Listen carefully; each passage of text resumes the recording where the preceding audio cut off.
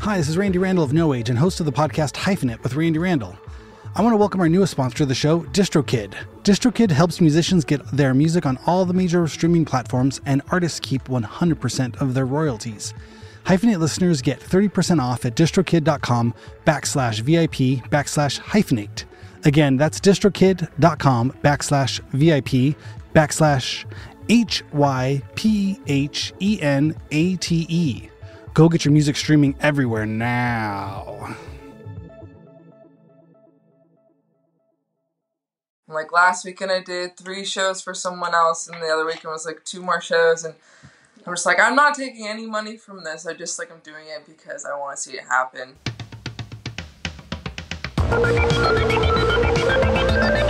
What's happening? Thanks so much for tuning in to Hyphenate with me, Randy Randall. I'm your host for the next hour, hour and 5 minutes, something like that. Sounds very official. Today is August 8th. It's a Thursday. Friday's tomorrow. Weekend's coming. August just bumping along. It's going to be September. Fall will happen. It will cool off. I have faith in this. I just had to get the AC fixed on my car. I have a 14-year-old car, and the AC decided this was the summer. It was going to say, I'm out of here. And so it was that question, I'm sure you've been there or see had something similar to this, where it's just, how much money can you spend on an old car before it just makes sense to buy a different car? And I couldn't quite figure it out. So I drove around with no AC on, just in a hot, sweaty car for a few weeks while I just lamented this feeling. Is it worth putting enough money in to fix this thing? And obviously the heat and the sweat and everything, it just felt like, oh yeah. All right, just bite the bullet, get the thing fixed versus try to get something new. I don't know. I couldn't quite make up my mind. I couldn't figure it out. I've been seeing these, I don't know if you see these reels, or maybe it's just me, these algorithms just zone in on whatever you're doing. I'm sure whatever you watch, they keep sending you more things that you watch to the end. And I keep getting these things for are you an adult with ADHD? Do you do this? Do you do that? Do you use your fingers to eat with? Or do you or whatever? I don't know what the details are, but they always feel kind of random details. It's almost kind of what is that? Astrology or something? If you just say something vague and big enough or something, it's like, oh yeah, that's just like me. I do that all the time. I could totally relate to that thing. And it's like, is that just vague? Does everybody feel that way? So I was wondering, yeah, I feel like it's been now creeped into my head enough to where I'm thinking am I 40 years old or in my 40s with just now deciding that I have ADHD? I don't think that's true, but I don't know. I've never really talked to anybody specifically diagnosed with ADHD, but the way these videos sound, it definitely is one of those maybe it's just hitting me in that sweet spot of am I doing too much? Or is this the hyphenate dilemma? If anybody else is out there as a multi-hyphenate and sees these same kind of reels on Instagram and goes, things that make you go, Anyway, write in, let me know.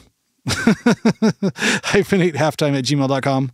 Let me know, are you an adult with ADHD? Or, you can always find me on Instagram as well. I'm up there on the Instagram at Randy S. Randall. And leave a note on this page. Every show I put up a little tile, I put up a little thing. I think it's just been more fun interacting with social media and Instagram, doing the podcast stuff and just promoting podcast things rather than showing pictures of food that I ate that day or random sticks I saw while walking the dog. It's also a thing too, now, being a dad, a lot of my pictures, I'd say 99% of the pictures on my phone are all of my kids. And then it does just become weird at some point, or it just feels a little I don't know, manipulated or something. I'm I don't want to just keep posting pictures of my kids, This is this is a global marketing platform owned by giant corporations. And then I just feed it pictures of my children growing up.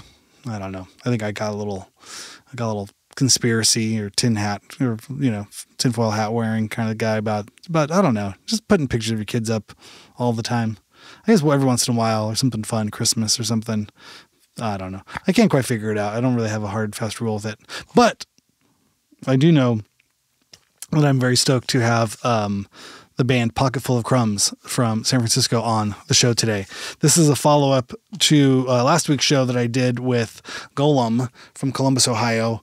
I was getting interested, finding new bands out there in the world. If you are a new band, write me at hyphenate halftime@gmail.com or find me on Instagram at Randy S. Randall and let me know you're a new band and I want to hear your music. I've just been kind of feeling that kind of the doldrums, or I want to hear new things. I want to hear new bands. I want to hear new stuff going on. And, I definitely do not get to as many shows as I used to go to. I was talking with my older son, my 10-year-old son. I was like, I was at shows like 5 times a week.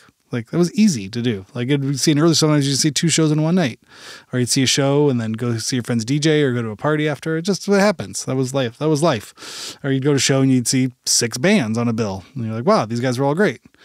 And then, but I think I get itchy for not finding new music that I'm stoked on as much. So, I've been digging in to finding newer bands and it's, I wanted to talk to them on the pod. It seemed like it was fun to kind of interact with the band that way. So yeah, last week was Golem from Columbus, and now on this week's episode, it's Pocketful of Crumbs from San Francisco. And I didn't mean to put them back to back like this, but it just so happened that both bands are touring on the East Coast right around now. So it'd make more sense for me to put these episodes out now and help get some support and drum up some audience for their East Coast tour. So Pocketful of Crumbs, awesome 3-piece band, San Francisco, and they're going to be on the East Coast starting tomorrow, August 9th in Brooklyn, New York. They're playing at the Living Gallery. And then the next day they're driving from Brooklyn to Providence, Rhode Island for a house show. And then you can go find all this too on their Instagram, which is what I'll tell you what it is right now. It is pocket.full.of.crumbs. If you just look up Pocketful of Crumbs, you can find them. They're easily Googleable. They also have a great bandcamp page. Has a lot of good music on there. Okay, so getting back to the tour. Tomorrow, August 9th, Brooklyn. The day after that, Saturday, August 10th, Providence, Rhode Island. And then Sunday, August 11th, New Haven, Connecticut. Another awesome house show. If you live in New Haven, go hit up this house show. Check out Pocketful of Crumbs. Monday, 8/12 Montreal at Le Saturné.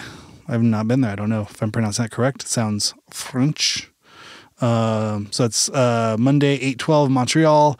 Tuesday, 8/13 Kingston, New York.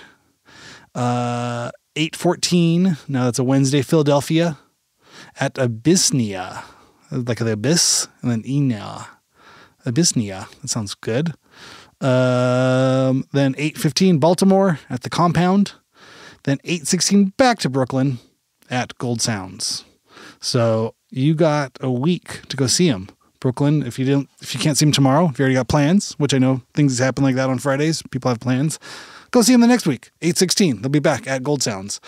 You got Philly, Baltimore, Kingston, New Haven, Montreal, Providence, all over those places. If you live in any of those towns and want to go hear good new music, go hear Pocketful of Crumbs live in your ear. But right now, we'll get to my interview with them. Thank you to the band for taking time out of their busy schedule of throwing shows, writing awesome songs, playing shows, supporting a cool, independent, all-inclusive, all ages scene up in San Francisco. Way to go, Pocketful of Crumbs.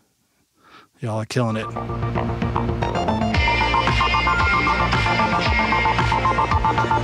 Pocketful of Crumbs, welcome to Hyphenate. Thank you so much for taking the time to jump on the mic. Thank you. Thank you for having us. Yeah. Totally, yeah. We have Mark, and Sienna, and Liv. I'm thinking Mark is guitar and vocals. Hi, yeah. Sienna is drums. Drums, vocals. A little bit. Awesome, and Liv is on bass. Yes, and a little bit of vocals. And a little bit of vocals. Awesome. Rad. Well, you guys are awesome. I was sent your record and I really, really dug it. I thought it was really fun and cool. I thought you guys were a great band. And so I wanted to talk to you. Yeah, I was stoked to hear it. So tell me a little bit about the band. Like, how did it get started? Oh man. I don't know. I started this I think around like 18, just like writing music like in my room. It was like a solo project, and then I moved to San Francisco I think in like 2019. Ran into Sienna and kind of just started like talking about music, and then we just started kind of like writing together, and then I don't know, slowly progressed, started playing more shows, like more house shows, and then introduced Liv. We had like different members throughout, like it was always like rotating members, but yeah, I don't know, just moved to the city and just made some friends, and always wanted to like start a band because I never really had that back home. Where's back home? Where are you coming Marietta. from? Where's that? That's like in the Inland Empire. Oh, okay. Well, right. Oh, it's funny. That's what I was thinking of. That's where there's like hot springs or like some kind of places like that. Right? Okay, yeah. I know that. Yeah, I'm from Southern California. I remember my mom would go to Marietta Hot Springs in the 80s. Yeah. Very small town, quiet, and especially like for me, like writing music, there wasn't like I feel like people like kind of trying to do the same things I was doing, so that's kind of why I felt like moving to the city. My sister was already up here, so okay, kind of was a good in. Cool. Okay, so family members up there, and then how did you find it immigrating, or not immigrating, I guess, but migrating up to San Francisco? It's a big change from Marietta, right? Yeah, I just got bored. And wanted to try something new. It's super small and suburban. You're in New York for like a second. I was in New York for like maybe like 5 months. I tried that out. It's too big of a city for me. So San Francisco is sort of in between. Too scared. In between the desert and New York, San Francisco works. And then are you in San Francisco proper? What's it like there? Or where are you at in the Bay Area? I'm in the Outer Sunset, so it's just like right on the water. Whoa. It's quiet, cold, foggy. That sounds but it's really sounds like the dream. Yeah. But yeah, they live here in like no, you live like pretty close to me. You're like 10 minutes from me. I'm in the outer parts of the city. Cool. Well, yeah. Well, tell me about your journey. Where do you originally come from, and how did you get to San Francisco playing music? I'm from Southern California too. I'm from Orange County, and I moved up here in 2018, and mainly for school, but yeah, I definitely always liked San Francisco, always intrigued me. And yeah, I've just been playing music for a long time, but started playing with people here like in 2019 and have been in a few different projects. And I'm in a band with Sienna, another band with Sienna called Wife. And another band member from Wife was in Pocket as well. And so there was some cross over with that. And then I joined Pocket in 2022 to do a little tour with them to SoCal. And then it kind of just continued from there. Yeah. That's cool. And then you said you went up there for school. What school and what were you doing or are still doing? I went to USF. I did media studies and design. But yeah, music has always been kind of my thing that I've been mainly focused on. I'm originally a guitarist. That's like my main instrument that I've known. And played for many years, but this band is interesting because it's the first band I played bass for, and so yeah, cool. I've really enjoyed that. USF, I toured there when I was looking for schools back in the day, and I remember the one of the things that stuck out to me. Danny Glover was alumni there, the actor from Lethal Weapon. Yeah. I don't know, that still stays with me all these years later. I was like, Danny Glover went here. That's cool. I could go to school. Danny Glover went. I just kept thinking of Lethal Weapon. I'm getting too old for this shit. That's awesome. Cool. So multi instrumentalist, playing lots of things. Kind of joined for a tour and then just kept playing. And so sort of stayed in the group. We had too much fun. We had a blast. Awesome. And what about you? Where do you come from? Where do you hail from? And how do you find yourself in Pocket Full of Crumbs? So I grew up in LA, but I wasn't born there. I was born in Minneapolis, but pretty much like adolescence in North Hollywood in LA. And so I was super involved with the music scene down there growing up. The Smell. Oh, yeah. I know that, you know. I've been there. Yeah. And like, I used to book shows a lot down there when I was in high school. So I actually thought that I'd stay in Los Angeles to be a booker, DIY, whatever.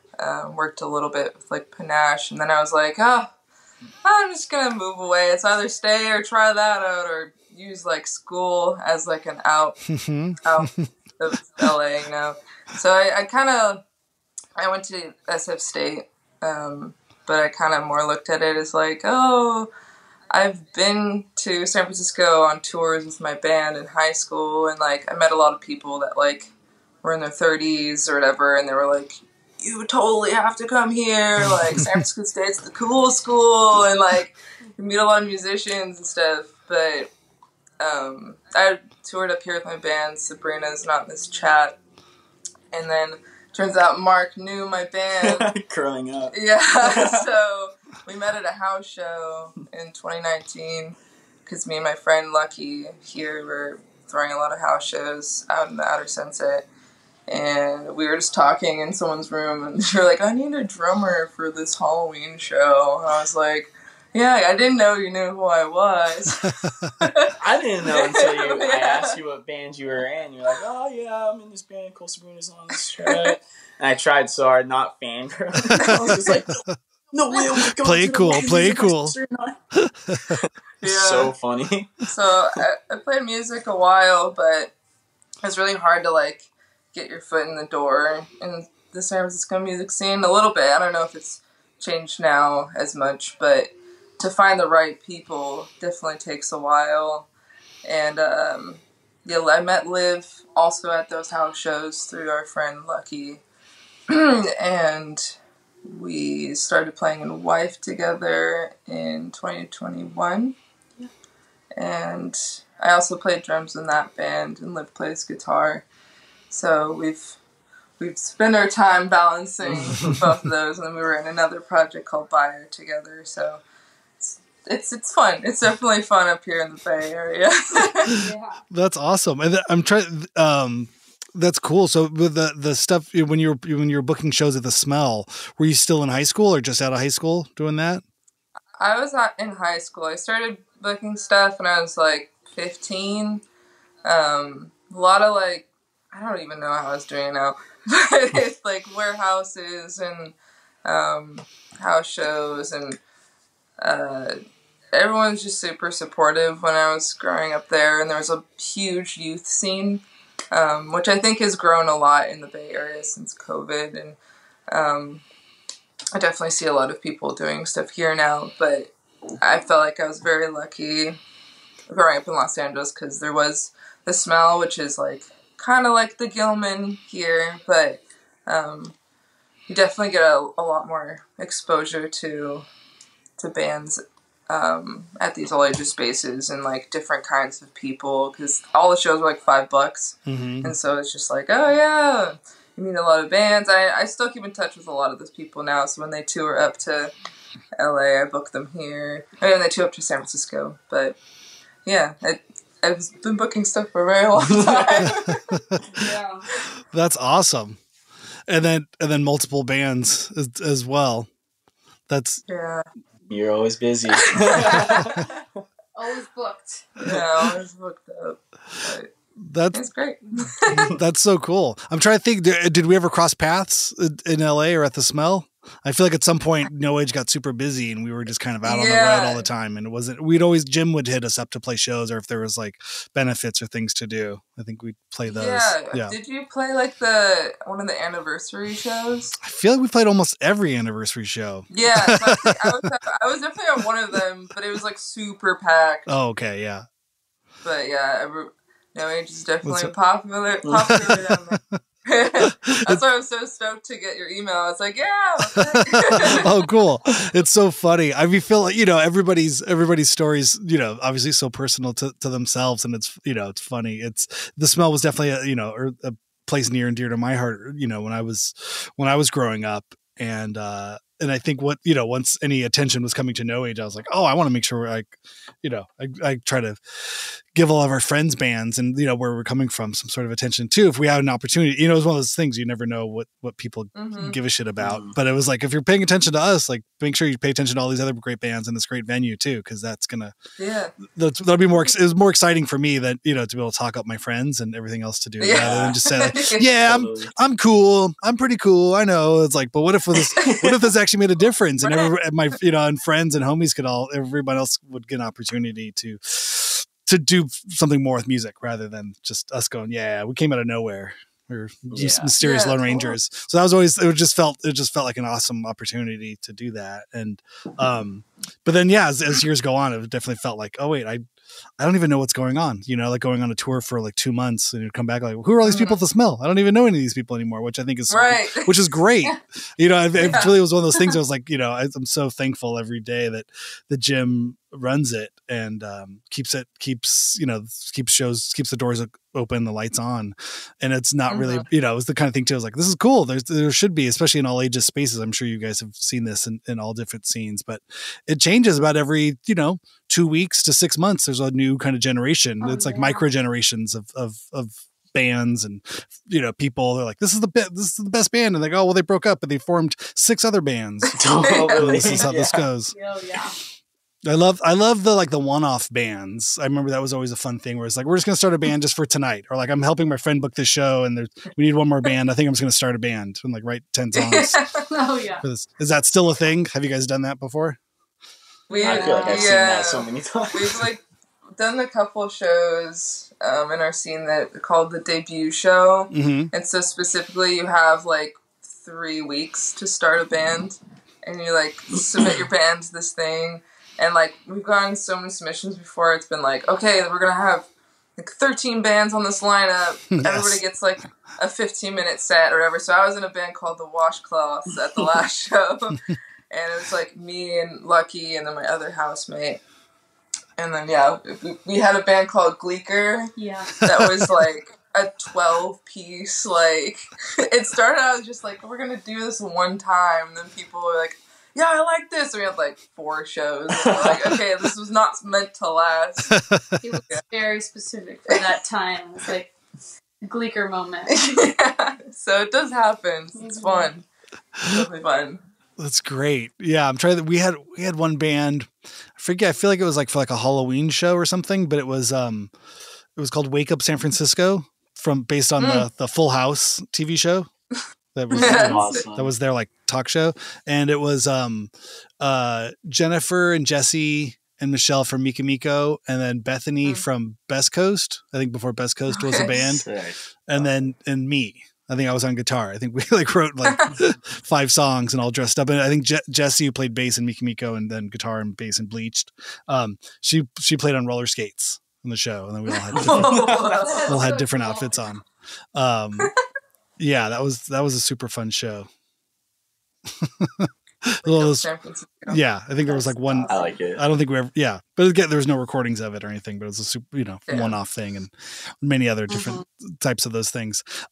So yeah, tell me about this new release for a Pocket Full of Crumbs. How'd you guys make it, and how did it all come about? Honestly, I think we just had like after the first album that we recorded, we just already were playing like.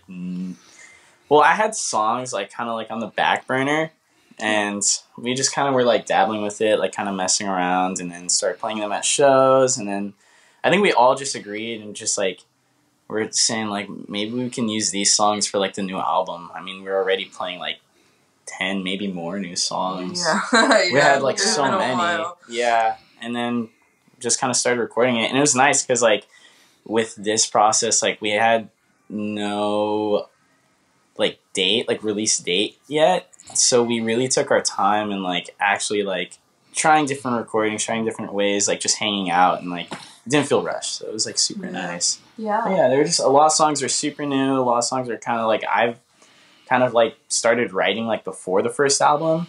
Mm-hmm. It was just kind of like a mix. Yeah. Some of the songs like we never played live and we kind of wrote when we were there. Like, we had the bassist, but we were just like, okay. I think, like, the single, too, we'd only play once. We only played it live once, yeah. And then now it's, like, one of our more well-known songs, which is really funny, because Mark was like, I don't want to play it live, I don't want to play it live. It's usually me just being like, we're never doing that one again. So I'm glad we kept some of them, but it is interesting to, like, hear them. And then, like, at our release show the other night, people were like, play Ice Water and play this one, and we're like, I don't remember. They know the names. What's that song? We wrote them a while ago. Yeah. I've definitely had that where people say like, oh, I like this song. And I'm like, I don't know what song that is. I don't know the name.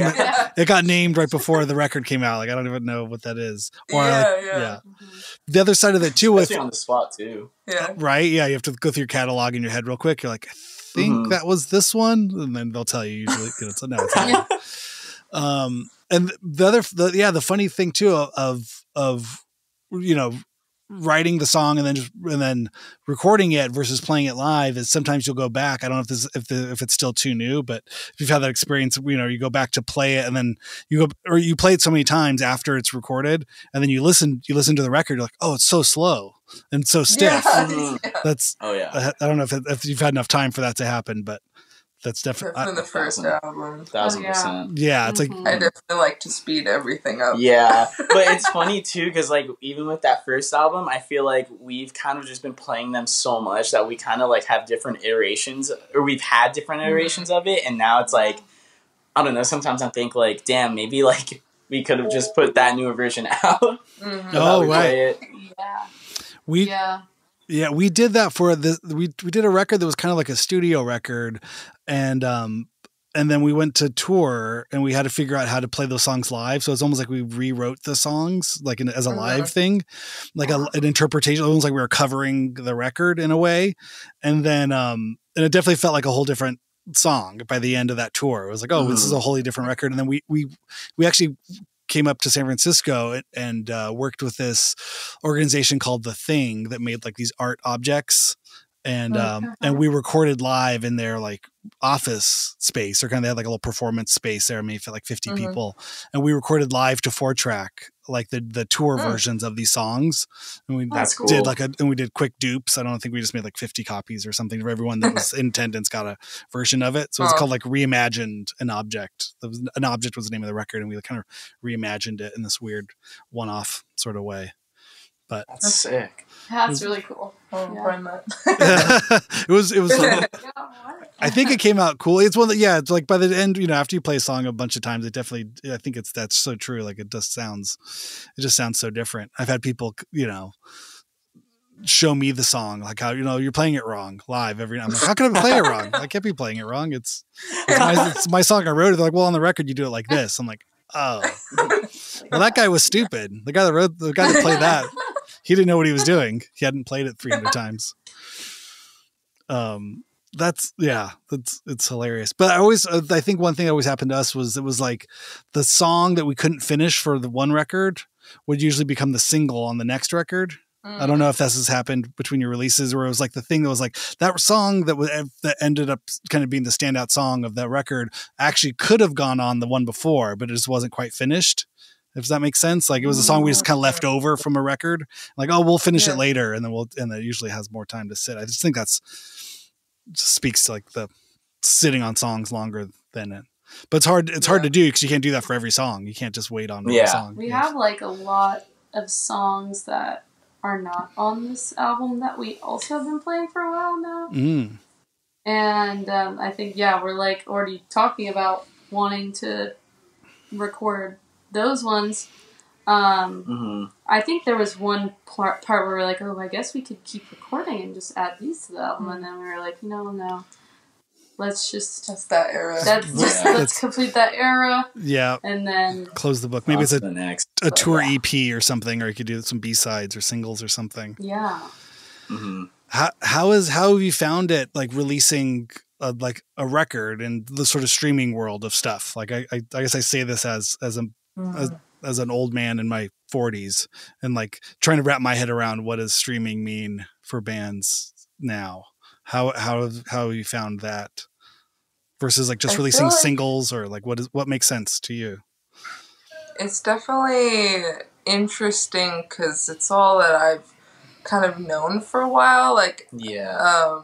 definitely like when I first started playing music, it was just like Bandcamp was the most successful. It was just like, okay, I'll put it on Bandcamp, and people paid a lot of attention to Bandcamp back in the day, more than like now. It's like, where's your Spotify link, or whatever. Yeah. Yeah.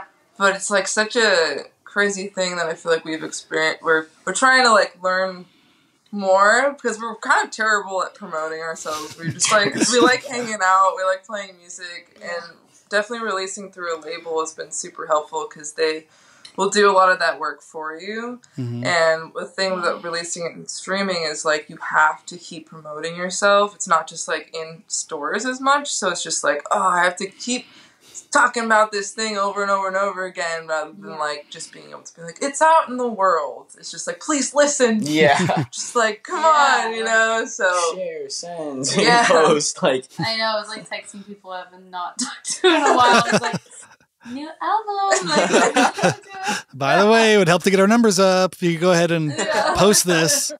Oh my! I've had and a lot of the times, like booking now, like we were trying to book this tour at the East Coast, and we have like some connections out there, but like people are like, well, how many followers do you have? Like, you guys don't have a huge following, and kind of paying attention more to that stuff. And so that's definitely if you're gonna bring the crowd or not. Yeah, whether it being like, based on just the music kind of thing. it's kind of like, oh, this person, if you know them, if they're vouching for you, I guess that's like, I guess we could maybe trust you to play and use great people.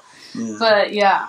What's your monthly listeners? How many monthly listeners? Yeah. It's so hard because it's so arbitrary too. Like you guys could be huge in one city, and you know what I mean. You could have like 30,000 plays in like Mexico City or something, and like, well, okay, I guess you have enough to play to Baltimore. It's like, what does that have to do with Baltimore? I don't know if you can see those reports. I've seen these for us, and it's just like, it doesn't make any sense. It's like I've always hated that kind of feeling of like, well, if you really dig into the numbers, like, oh, the numbers say LA, New York, London, Chicago.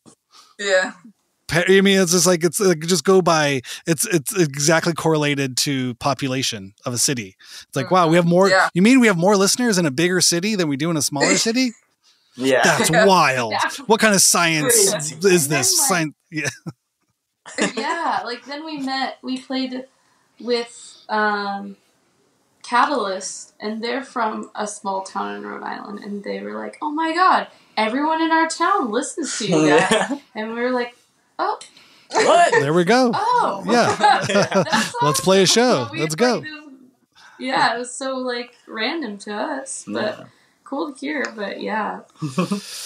Yeah, it's the last No Age run we did. We played we did like started in Chicago and kind of went to New York and into Canada, and it was like 2 weeks in sort of the Northeast, and there was like three different shows where people from South America came to shows, and we're like, we came here just for you. And we're like, what do you mean? That doesn't make any sense. Whoa. They're like, I'm from Chile, and I want you're my favorite band. And we're like, why the fuck did you fly to Toronto? Like, please, were you here for something else? Do you have relatives? And but it was also like, there was like maybe 20 people. Like the show was really unattended. Like it was not many people that came to the show, and but somebody flew from South America for the show, and it was just like, this doesn't make any sense. Like I don't know what I'm supposed to do with any of this information. Like obviously, we should go to South America, I guess is what this says.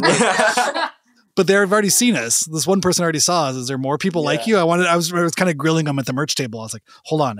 After the second time, I was like, that's weird. And by the third time, I'm like, I need to know more information. Like how many other people are there of you? Like it's really expensive to go there. Can I trust this number, this freak coincidence to spend thousands of dollars on plane tickets to try to get to your city? Is it worth it? I can't tell. Oh man. It's so funny. It just feels, I don't know. But again, then I try to think back to, earlier days, and I was like, I don't know if it ever made any sense then. I just don't think people cared. There wasn't really a numbers game like this, like social media kind of stats. This feels so much more like baseball card, the back of a baseball card or something. Like, oh, what's your number? What's your number? And it's just like, I think back in the day, there was just a feeling of like, no one knows who anybody is. We're all obscure, so we might as well. You could just have you're naive and delusional. You're like, no one knows who I am, so I'm the best. You know, and you know, if no one knows, you just make up. You just say I'm the next big thing. Who cares? I can't. You know, you could just kind of front is the way it felt like in my mind, at least at the time. Because I loved lots of bands that nobody had heard of. Like, so it didn't really. It seemed like the playing field was a little bit more equal. Like just going to shows at the Smell all the time, I would see bands come through and be like, I've never heard of this band before, but they were amazing. And then you know, it'd be like a band like I don't know, like Lightning Bolt or something, and you'd be like, and it's packed. And the next, you know, the first time was only a few people, and the next time there's tons of people. So somehow it worked. Yeah. I don't know, but yeah, such is life in the 2020s. How have you found working with Cherub Dreams? What's the relationship there with them as a label, and how's that worked? They're great. They're like so amazing. Definitely would recommend to anybody.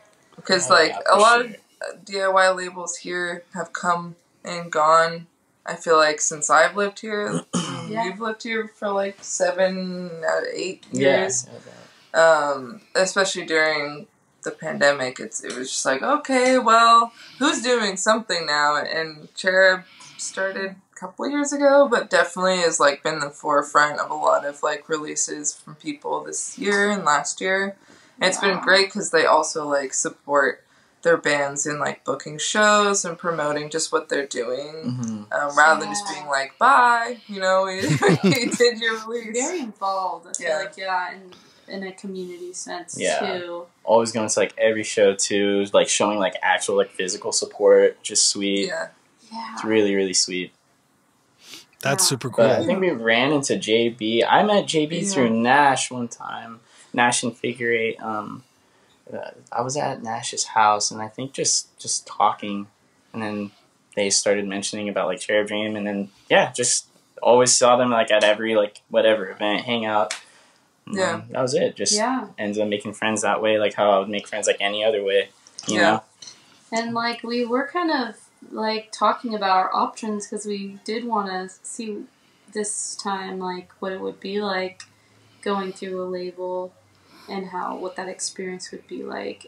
So we kind of there was a while where we were trying to figure out what do we want to do, and Cherub Dream was really down and always showed support. And then we also are doing a limited tape release through Self First, which is LA based, and we were able to collab.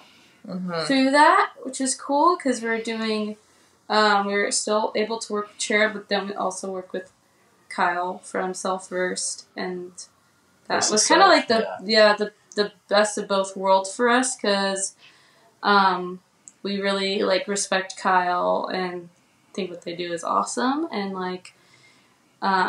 was interested in just putting out a more of a special edition release that it's gonna have a bonus track and different art and some other little things, and we were super into that because that's kind of how we are too.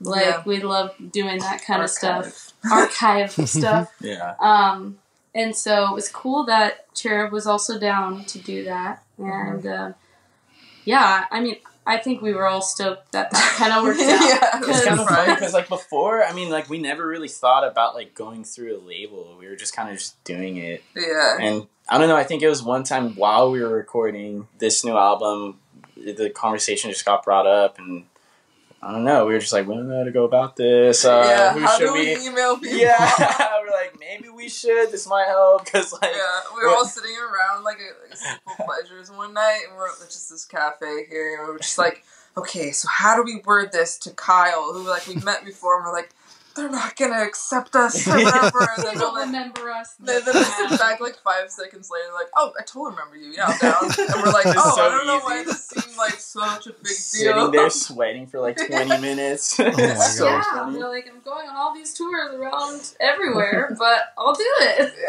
Yeah. Yeah.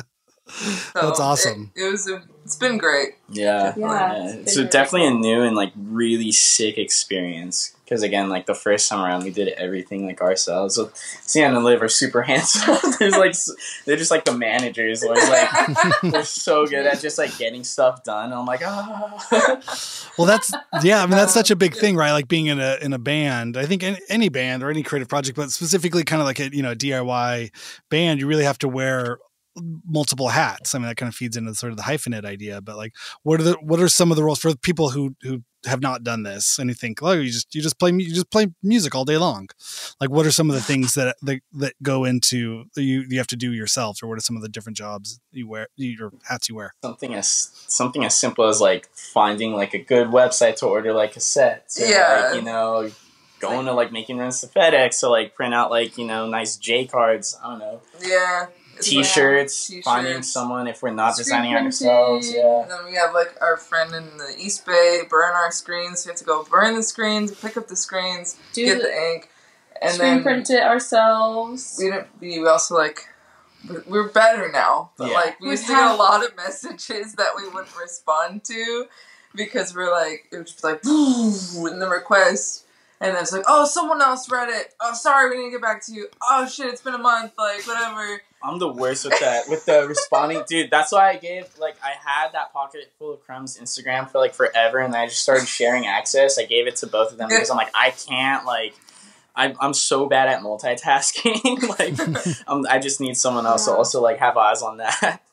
Yeah. So yeah, just like messaging people. Our first like album barely had any tapes made for it Oh, because for our release show yeah.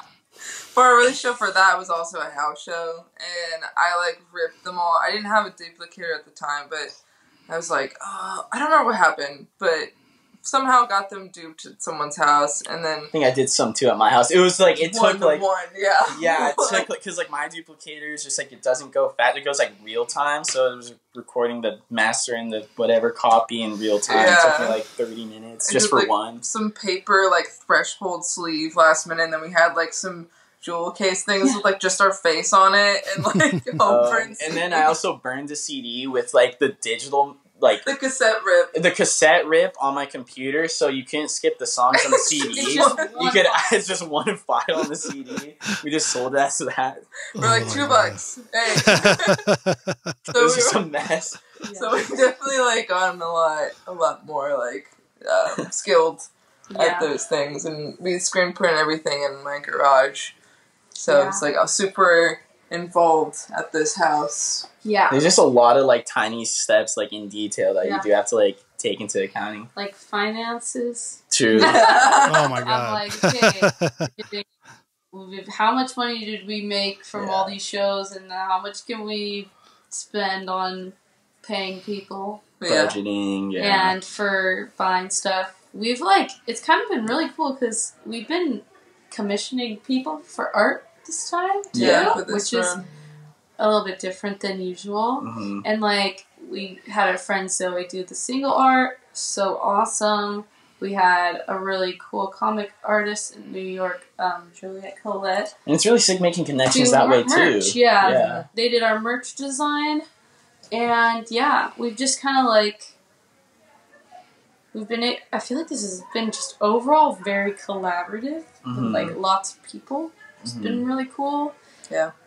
And it's cool because it feels like it has brought us closer with a lot of people, and For sure. people have just been really stoked about the album and have been it's been on their radar because I feel like a little bit of people over here, a little bit of people over here, all have been kind of part of this process. Mm-hmm.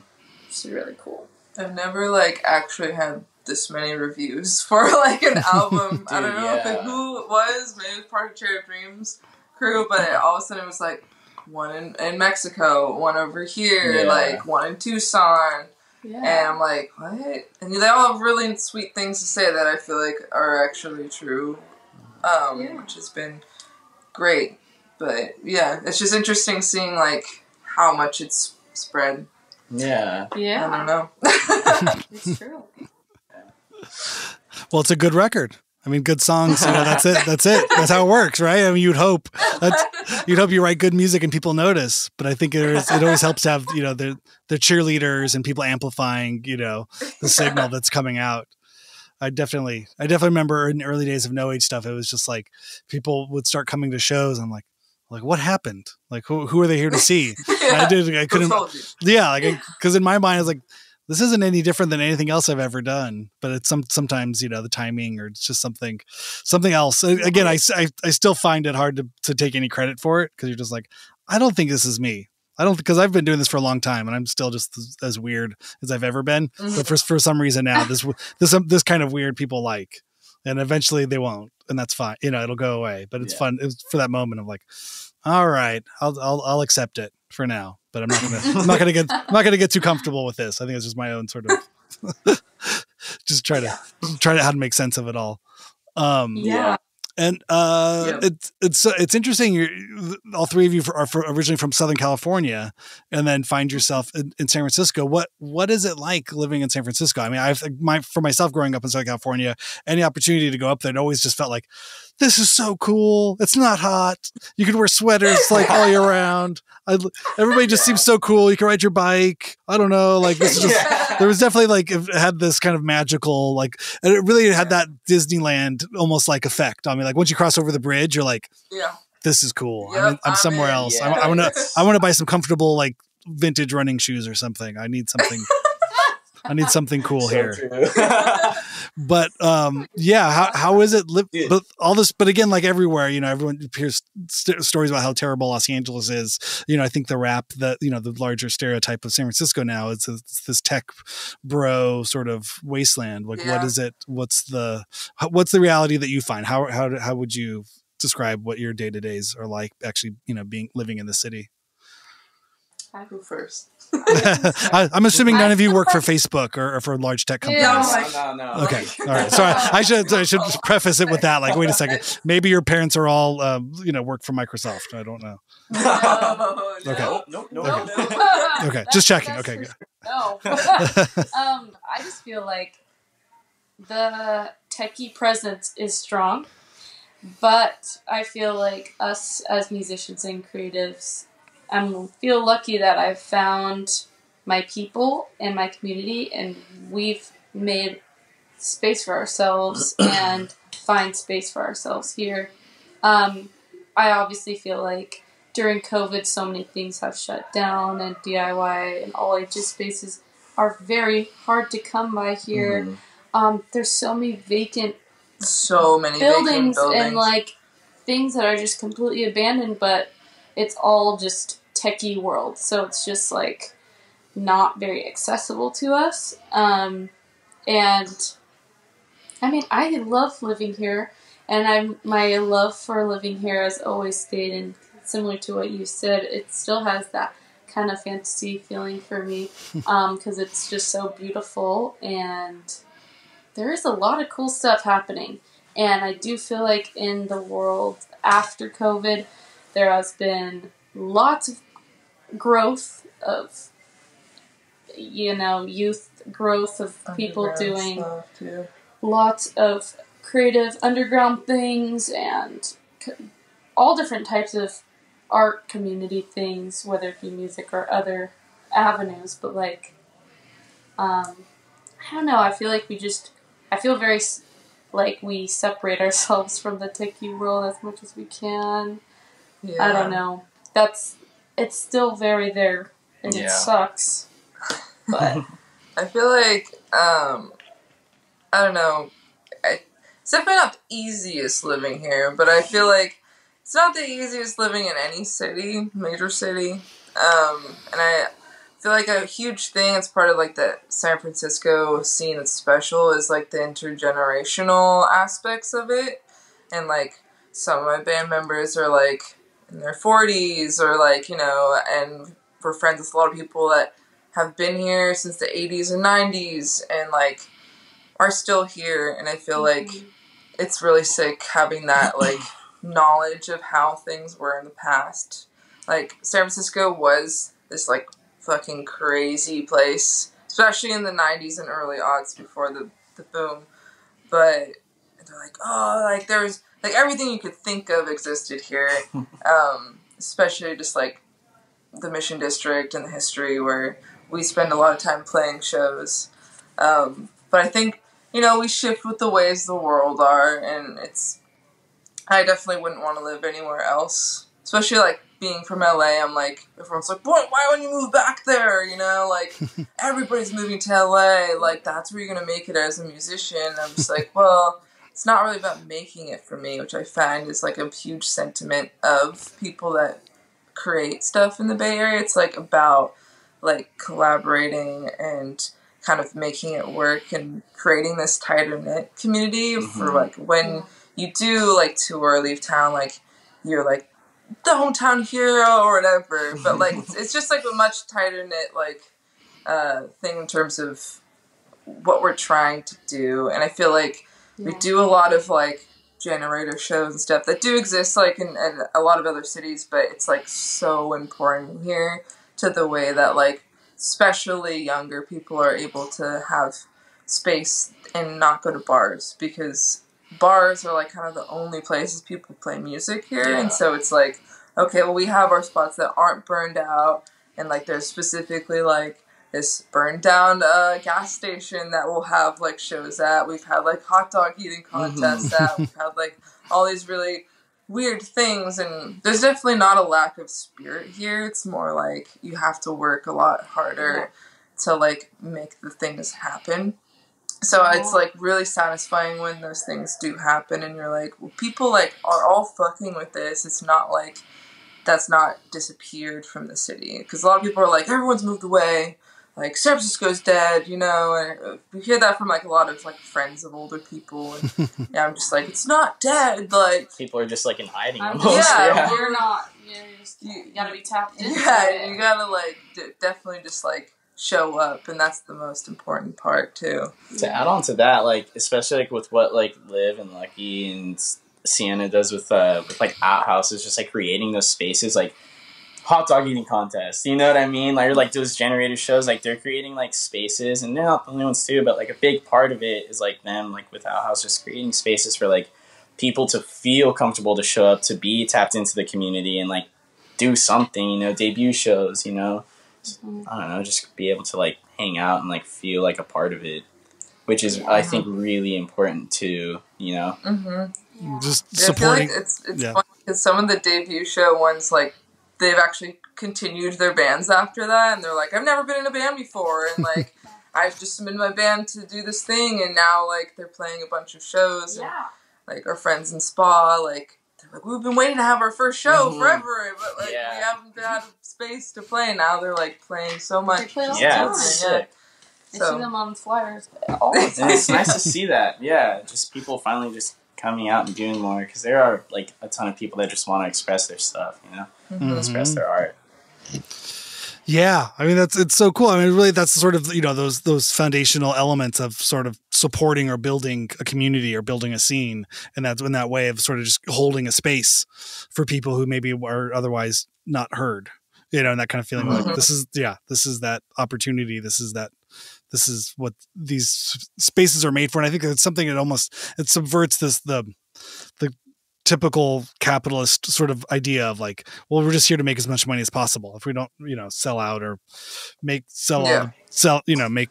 thousands of dollars from the bar every night, then this thing can't afford to exist. But there's something about, you know, kind of living on the fringes a little bit, or just having other goals in mind other than alcohol sales. Money, and a lot of things that you do is like self-funded, you know. It's like most of it is. We're like, oh, we don't make because I feel like a lot of time I'm booking shows for like a lot of people, and I wish I could help out everybody, but like last weekend I did 3 shows for someone else, and the other weekend was like 2 more shows, and I'm just like, I'm not taking any money from this. I just like, I'm doing it because I want to see it happen. And that's like, you know, a lot of our friends and and our specific like friend group is super inspiring, and we all inspire each other, I think. And if I didn't have that, if I was here, like, I'd definitely be like, what is San Francisco? Like, this place is so weird, you know? Yeah. But it has a lot of that magical feeling to, like, bands that have toured up here and, like, stayed at our house and stuff. Now they're all moving up here very soon. Most of people come there, they tour, and we, like, show them how fun like, it is. come on, have a good time. And they're like, oh my god, I want to move. I'm definitely moving. Yeah. And that'll mean more bands and more, like, new things. Every time someone moves in, it's such a small city that it's like, okay, now there's 10 more bands. Yeah. So I'm excited for that, for sure. That's awesome. That's like that, the kind of law of just of attraction, like good energy attracts other good energy and more people. Yeah. I definitely remember, there was that time in the early aughts where it just felt like, like everyone's like, oh, why do you live in LA? LA's terrible. LA's horrible. And it's just like, okay, that's fine. You can keep thinking that, like somehow, like, it's like, it just makes, because back then there was a feeling of like LA was cheap to live in, and there were so many places and you could really get it. We had a 1-bedroom guest house in Hollywood and there was like 4 of us living in it. And we, so it was $500 a month. If everybody kicked in $125, we could pay rent. Wow. And it made it easy. You know what I mean? Yeah. It's like, as time goes on, these stories become more and more like it cost a nickel for for a sandwich. Like I realize it'll happen to you too. I swear to God, don't sleep on it. It just happens. You do nothing. You do nothing and you exist. You live for 40 years and suddenly you sound like an old person. But it's great. It was that feeling. But then as people would move to LA and it was like, see, isn't this fun? And then I don't know. At some point, maybe it wasn't fun anymore. I don't know. it got expensive. But I think that's just the nature of how it goes. I think everyone's got to kind of find their place and find the right thing that works. For sure. Oh yeah. You know what I mean? And every time has its place, and every place has a time. Mm-hmm. For sure. Well, that's awesome. Well, I'm so glad you guys take the time to chat and talk about the record, talk about San Francisco. I am so stoked that things are going well for you guys, and I want to help amplify the message. Let everybody know they should listen to the new album. It is there's a cricket in my pocket. No, there is. In my hands, I hold the lucky cricket. Sorry, I was trying to find it really quick with my eyes. I was like, in my hands, I hold a lucky cricket. Okay, sorry. I got pockets and crickets confused, so I apologize. We have like a long band name, long album name. Everything's a freaking statement. Well, it's better than if you just shortened it to IMHIHALK. Oh no, I messed it up. We have you have one of those. Okay, yeah. It's called like WYAAA what something, I don't know. Yeah, it's better just write it out. Yeah. Oh well, it's awesome. I really appreciate you. Yeah, appreciate you taking the time. Where can people find out more? Where do you want to direct people to who are interested, want more information, want to buy the record, want to support you? Spotify, Bandcamp. You could buy the cassette from, which that'll be available officially like end of August, and August 10th on Self-Verse band website will have the limited edition cassette. So if you're looking for physicals, they're going to be published soon. Yeah. Cool. Yes. We'll be like, hey, world, it's out. Instagram. We'll try to make an Instagram post. Yeah, we'll try to make one. Follow us on Instagram. We try our best.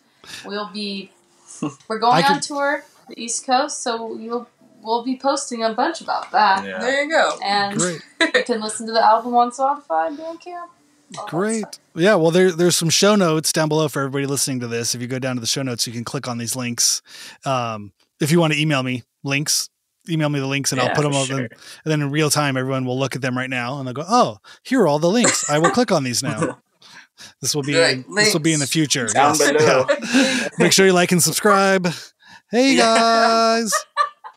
Well, I appreciate it. Thanks for taking the time out of your busy schedules from all the many, many things you do and all the many bands and, all the great work that you all are doing. I appreciate it. Thank you. Thank you so much. Nice to meet you. Hopefully, very, very good to meet you too. Yeah. Hopefully I'll see you down in Los Angeles. We have each other's contact now. So please keep me in the loop too. If you're going to be down here, I would love to come out if I can make it.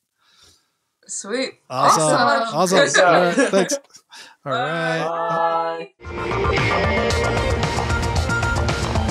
Yes, there they are. Pocket full of crumbs. Mark, Liv, Sienna. Thank you so much for coming on. It was a pleasure getting to talk to you and just hearing about all the fun stuff you're working on. And I brought me back 20 years. Just the kind of all hands on deck approach. Everybody out there putting shows on, playing shows, supporting your friends, making things happen. Really stoked on that band. So please get a chance, go find them on their Instagram, which is pocket.full.of.crumbs. And then you can also find them on Bandcamp, pocketfulofcrumbs, all one word, .bandcamp.com. You can also find them on the Spotify, Apple Musics, whatever else you like to do, wherever you listen to music. But go follow them. And if you're on the East Coast this week, you should try to go see them live. They will be playing 8-9 at in Brooklyn, New York at the Living Gallery, 8-10 Providence, Rhode Island, 8-11 New Haven, Connecticut house show, 8-12 Montreal, Canada, La Saturnalia. I couldn't say it the first time. I don't know why I thought I could say it now. 8-13 Kingston, New York house show, 8-14 Philadelphia, Abyssinia, 8-15 Baltimore, The Compound, and then back 8-16 to Brooklyn, New York at Gold Sounds. You do not want to miss out. They are awesome. And, support live music, support artists. Go to the show, give them a $20 bill, just see what happens. I bet good things will come to you in life. It's like a karma experiment. Go see live music, see a kid sweating and playing their ass off, and then just hand them $20 just because. And I'm sure good things will come back to you. I really encouraging. I really want this to be a thing. We just randomly hand artists $20 bills and just makes their day, and it will surely bring good luck and good fortune back to you. I'm sure the next thing you know, you're going to find a $50 bill on the ground and just all gets paid forward. That's the world I choose to live in. On the happy, optimistic days, right, man? You gotta make your own luck and just enjoy what you have and support people who are out there trying to make the world a better place. So I appreciate you, Pocket Full of Crumbs. Keep on keeping on, and I will see everybody on Monday. Have a great weekend. Bye.